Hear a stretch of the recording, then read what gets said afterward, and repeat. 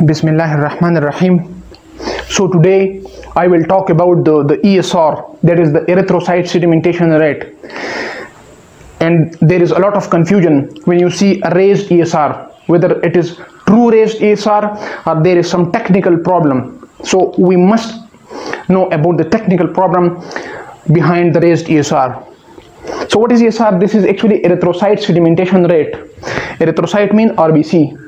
Sedimentation mean the settling down of RBC. And rate mean we take ratio with time. Let's suppose this is a tube. And we take the blood in both the tube. And we study both the tubes after 1 hour. And this is the settling down of RBC in 1 hour. So which one has high ESR? This tube or this tube?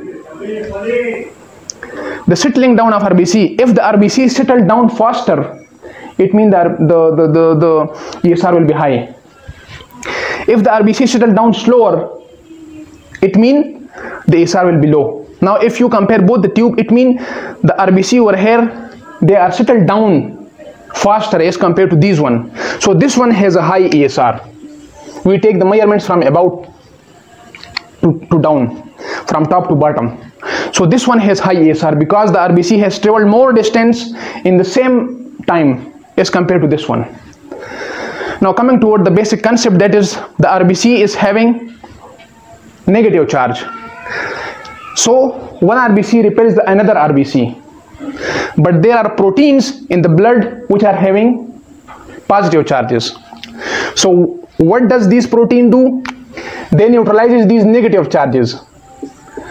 When these negative charges on the RBC are neutralized by the protein in the blood, what happens? The RBC, they combine together and they form a stake. That stake is called Rolex formation.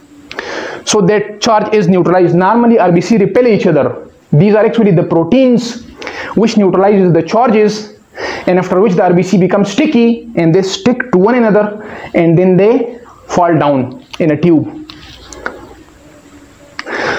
So we are having three categories: mild elevation of ESR, moderate elevation of ESR, and severe elevation of ESR. But this is corrected ESR.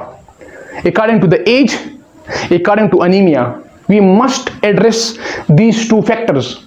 And I see a lot of patients that are mismanaged just based on the increased ESR. Well, they have not exclude the age factor, they have not exclude the anemia factor. A patient is having HB of 8 and the ESR of 40. That is not true raised ESR. That is actually false elevation in the ESR due to anemia. So in mild elevation, less than 40 is a mild elevation, but that is corrected ESR. Corrected ESR mean exclude these things, apply these two formulas. Moderate elevation in ESR mean 40 to 60 and severe mean more than 60. So age is a risk factor for increase in ESR. As the person ages, the ESR increases. This is multifactorial, but it is said there is a tendency toward anemia. So how do you correct? For age divided by 2, this is for males. This correction is for males. And this correction formula is for females. Age plus 10 divided by 2. Age plus 10 divided by 2. So this can be the expected ESR. So what does it mean? It means a patient is having, a male patient is 100 years old. A male patient, he is 100 years old. What is the expected ESR in this patient? 50. 50. So if in a male patient of 100 year, if the ESR is 50, it means this is normal for him. This is normal for him. For the anemia, 1 gram decrease in the hemoglobin increases ESR by 10. Now this is very important. Let's suppose, for example, a patient is having hemoglobin of 8. Now this 8 is decreased from how much? From the standard. Let's suppose the standard is 13 and the patient is having 8 hemoglobin. It means 9, 10, 11, 12, 13. So he is having 5 points drop in the hemoglobin and 1 drop increases the ESR by 10. So 50. You have to keep this thing in mind. If the hemoglobin is decreased by 5, the ESR will increase by 50. That is a very big number, and you should not take these figures for inflammation. You should not take these figures for inflammation. This is the expected increase in the ESR. The expected increase in ESR, this is not inflammation. So do not start this patient on steroids or NSAIDs. This is not inflammation. This is equivalent to anemia. In the OPD setting or on the in the ward, we see a lot of patients, and the doctors are advising the wrong investigations. They are going after the inflammatory markers, and they are, of course, you have to confirm with the inflammatory markers also, but you have to keep this thing in mind that anemia causes raised ESR. Coming toward the serum albumin. Now the albumin has negative charge, and the RBC also has negative charge.